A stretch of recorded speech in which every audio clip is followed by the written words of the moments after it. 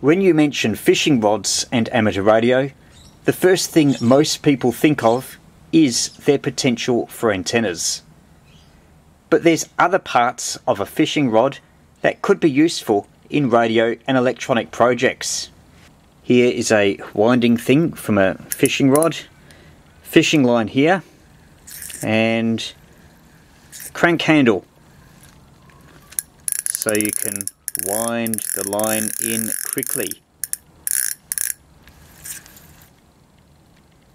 Have a look carefully. See how this bit spins much quicker than the handle. That means that there's gears giving a mechanical reduction. That's confirmed on here, where you might be able to read it. It says gear ratio 4.7 to 1. So for every 4.7 turns of this, you get 1 turn of this. That's got a lot of potential for radio, because if you think of it the other way, you turn this, you need 4.7 turns of this for 1 full turn of the handle here. With a variable capacitor, like you see there, that normally is a half a turn, so you've got just over 2 turns of this, gives you half a turn of the variable capacitor, which makes tuning much easier. That's really important if you're building radios with these types of variable capacitors, because just having a knob on the variable capacitor means you've only got half a turn, and tuning can be quite difficult, especially if you're trying to tune a wide frequency range or if you're trying to receive SSB stations. So mechanical reduction is really important to having a usable radio with these types of variable capacitors. Unfortunately, radio reduction drives are expensive, but if you're clever with mechanics, there's a possibility of using one of these to be a reduction drive instead. And that should be a lot cheaper, especially if you can find an old fishing rod somewhere. Now there are some challenges. First of all, you need to somehow couple a knob onto this. Maybe you could get a tin of tuna, maybe that's the right size that you could put over it. Anyway, a large control is probably better for finer tuning. Another thing that notice when I turn this around is that you've got rotation on this side and on this other side. So you've basically got a spindle going through, which is potentially very useful. That's for at least 2 reasons I can think of. If you've looked inside old pieces of communications equipment, and this is really old stuff, probably commercial grade, not necessarily consumer grade, you may have a mechanism not unlike this, where you've got one part of the shaft going to the variable capacitor and the other end could go to a large drum, which could be a frequency readout. So if you had one of these, maybe the front panel is there, you had a drum, maybe it's made out of again a can of tin fish. Anyway, you need some way of extending this shaft, going through the middle of that tin, and that gives you a drum style of dial. So you'd have a front panel here and little hole in the front of the panel revealing some of the dial. And so that's how a lot of the old receivers before you had digital readouts in, say, the 50s, 60s, even 70s, had a drum style dial where you had your frequencies. Then on this side you had your variable capacitor coupled to it. Now another thing that's worth noting, just turn this clockwise. Now this end, this side, turns anti-clockwise.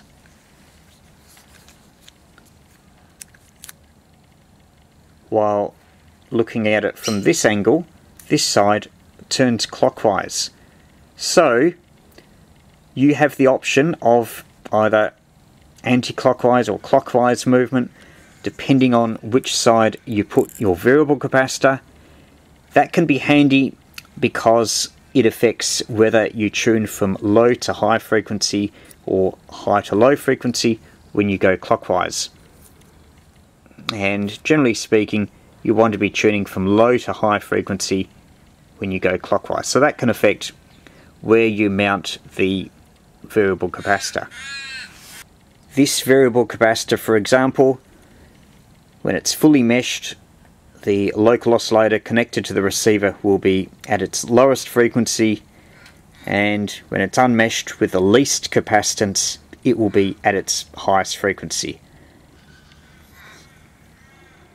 Normally you'd have your lower frequency stations down here, higher frequency stations up here, but not all the time. There's another case where having one side going anti-clockwise and the other going clockwise could be handy. Certain antenna couplers, the more complex circuits, use a differential variable capacitor arrangement where one capacitor goes up in value as the other capacitor goes down in value. Not very commonly used these days because it's mechanically awkward, but if you wanted to, you could potentially have them controlled by this particular unit. You could have the one variable capacitor on this shaft, the other on this shaft, and when one is near maximum capacitance, the other is near minimum capacitance.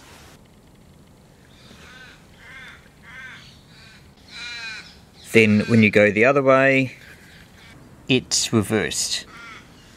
The capacitor on the left is near minimum capacitance, and the one on the right is near maximum capacitance.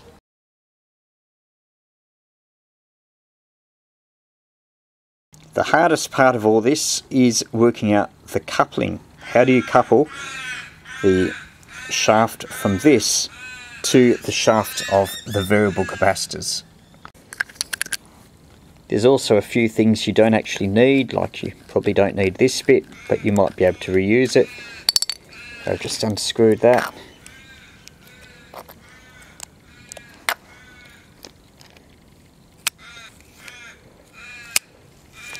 This could be handy for something.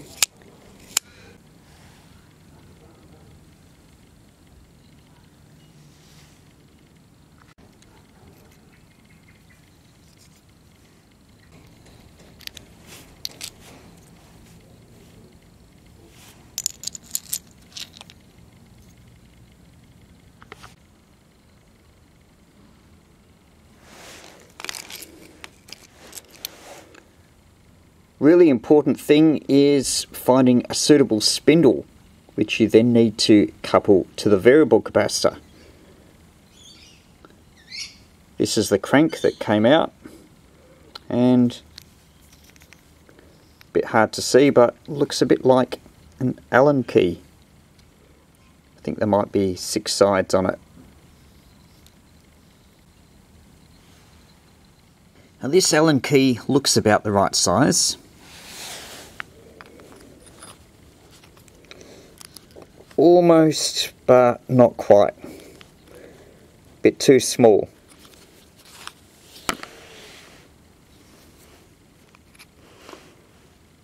Maybe a dab of glue would fix it.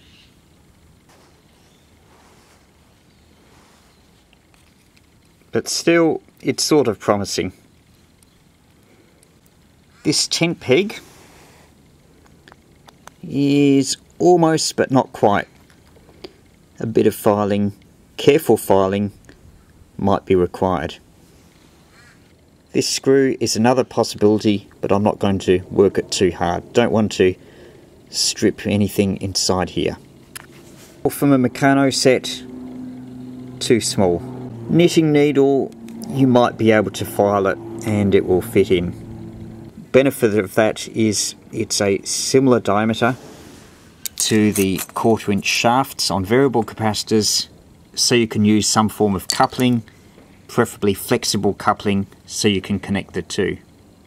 Maybe you could even make use of the crank handle that came out of the original winder.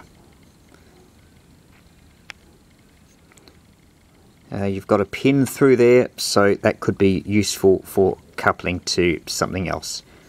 Just need to saw away, melt away, cut away the plastic. But as this is a hexagon, an Allen key, or even an Allen key slightly too big and filed down, would seem to be most promising. As for the control, this is not actually a spindle. You don't actually turn this around, but you do turn this bit here. So you might be able to glue this onto here and make it project out a bit more, and that can be your tuning control.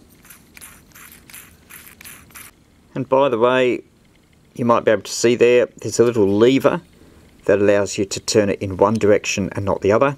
You don't actually want to use that, so maybe you'd remove the catch. There's some little screws there that you might want to do that, or just flip it this way and then it can turn in both directions. So that's just a few ideas of what you could do with a fishing rod winder.